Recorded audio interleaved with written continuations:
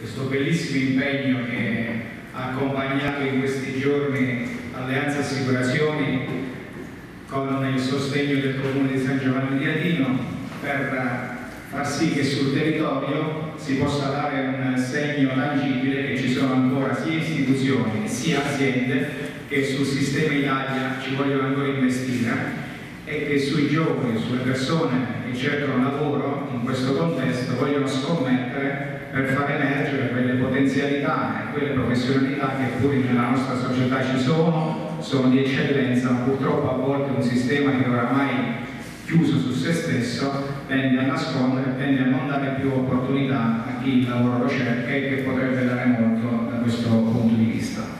Noi come amministrazione comunale su questa parte, su questo elemento fondante della società ci abbiamo scommesso in questi anni e abbiamo cercato varie opportunità e abbiamo individuato un percorso insieme al Ministero del Welfare per farci finanziare uno sportello lavoro che è uno dei pochi in Italia che oggi mette in relazione la domanda e l'offerta.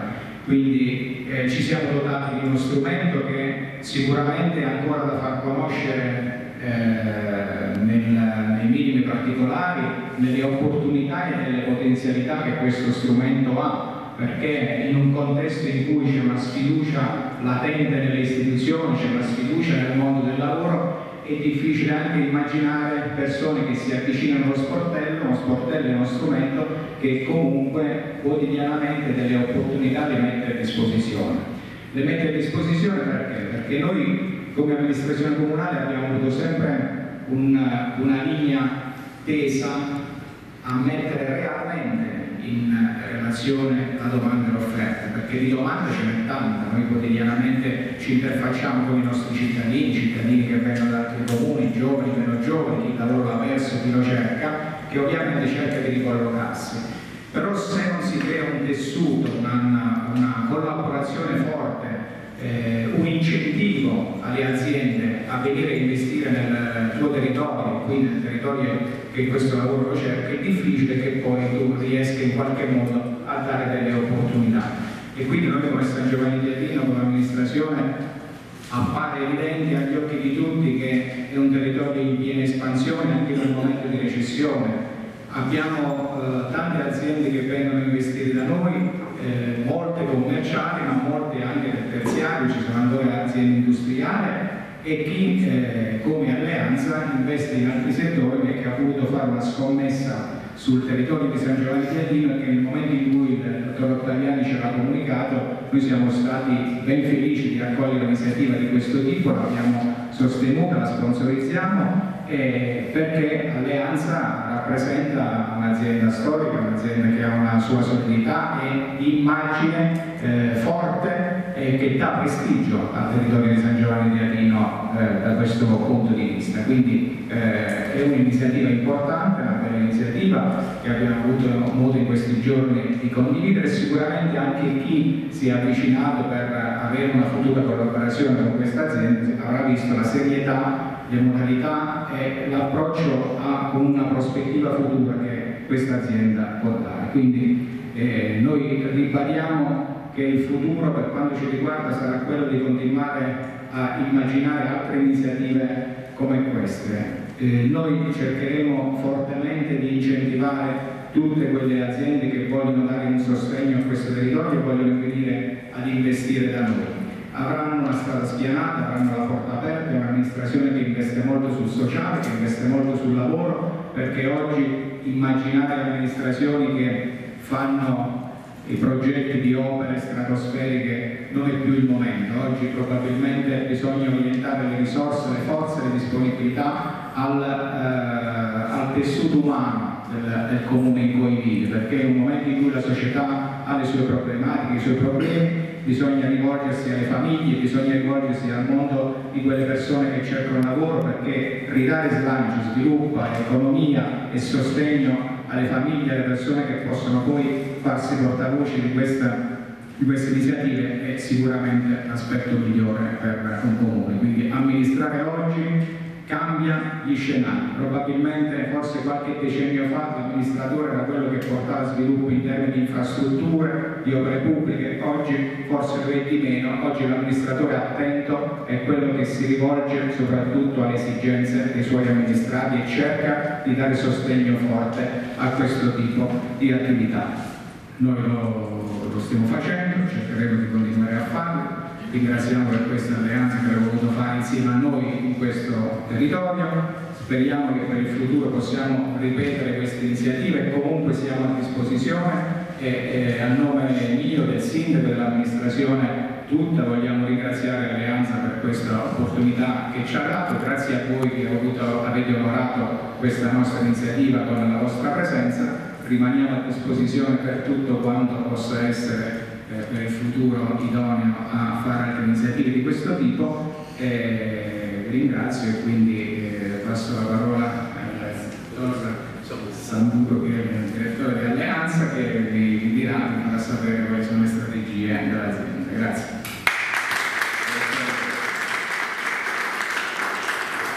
Mi sentite lo stesso per parole.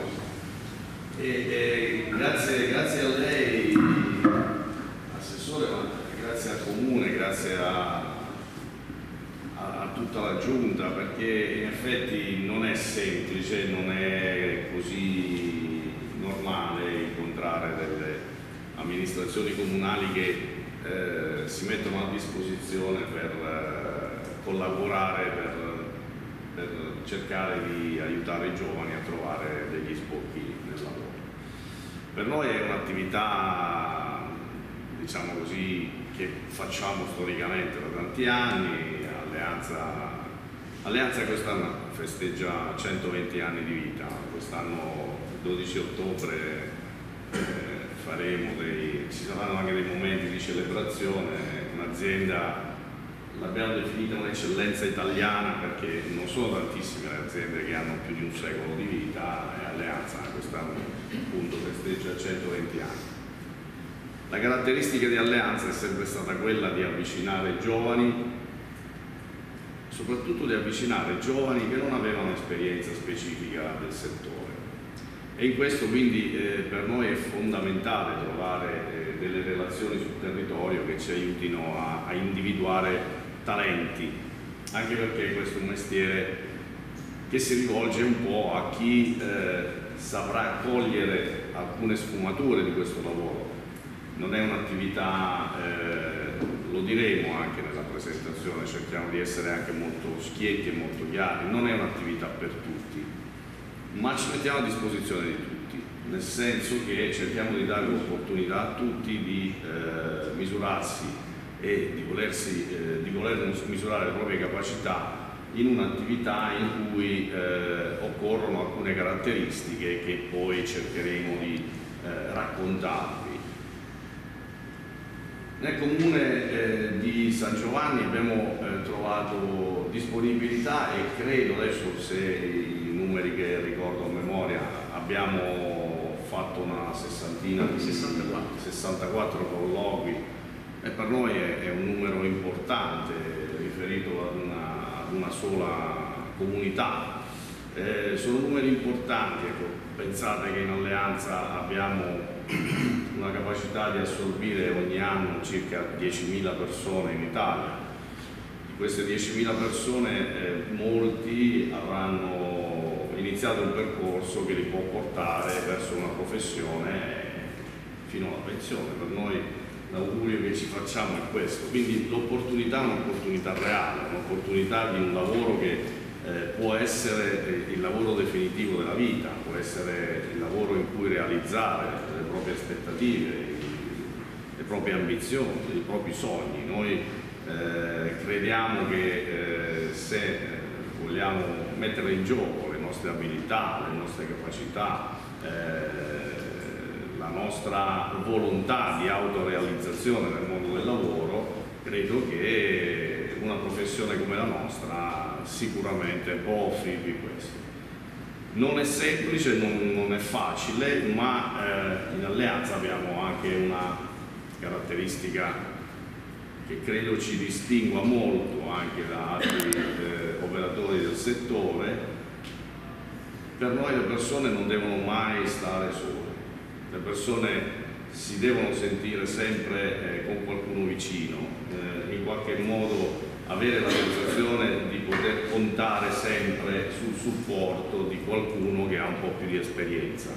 Ecco, questo ha fatto, diciamo, di Alleanza una grandissima scuola nel mondo del lavoro, nello specifico nel mondo assicurativo, dove rappresentiamo davvero una possibilità di ingresso in un settore come quello del mondo delle assicurazioni, in cui chiaramente molto spesso ci sono degli stereotipi di un certo tipo, insomma, non è il caso di stare a parlarne, ma certamente Alleanza ha voluto sempre distinguersi come quell'azienda che avvicinando giovani in cerca di lavoro, persone che magari erano la prima esperienza di lavoro, non avessero delle specifiche competenze già maturate nel settore del lavoro.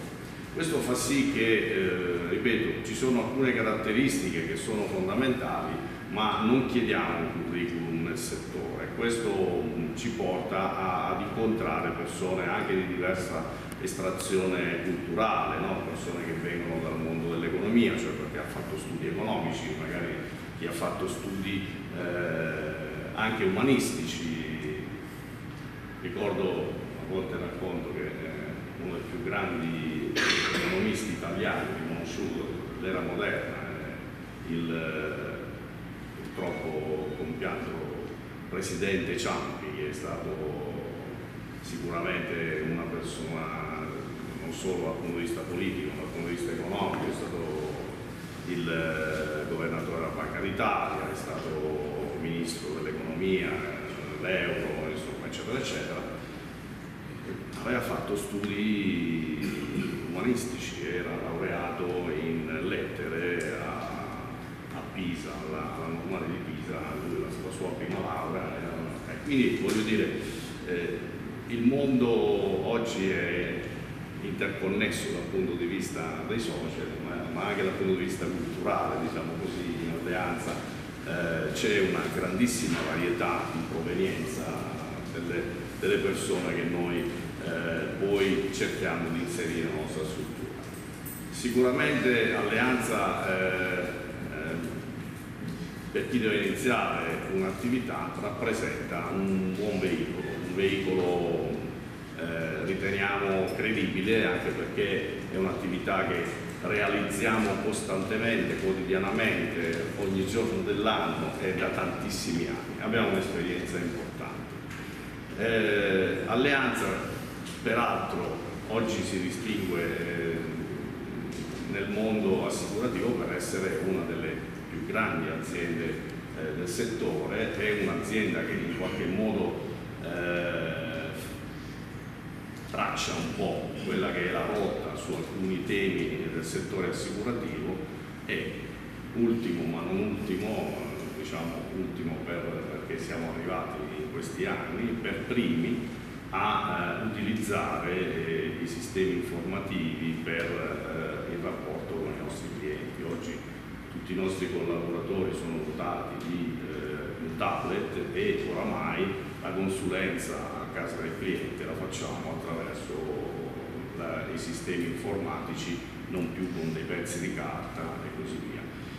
Alleanza è molto votata all'innovazione, molto votata alla ricerca di opportunità nel mondo che si evolve, nel mondo della comunicazione, nel mondo dei rapporti interpersonali. Siamo un'azienda che per sua tradizione è sempre alla ricerca di qualcosa di nuovo e in questo momento rappresentiamo la più grande società di assicurazioni in Europa che è tutta digitale praticamente. Quindi da questo punto di vista rappresenta anche un'eccellenza assoluta per alcuni aspetti del nostro lavoro.